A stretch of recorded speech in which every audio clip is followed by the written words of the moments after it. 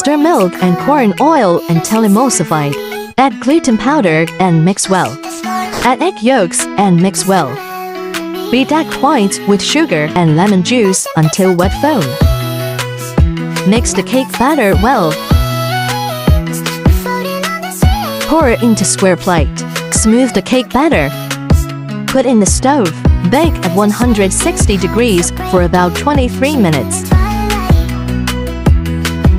Use a blender to mix Lipu Taro, sugar, condensed milk, and purple potato powder and set aside. Cream cheese with granulated sugar. Add the light cream and beat well.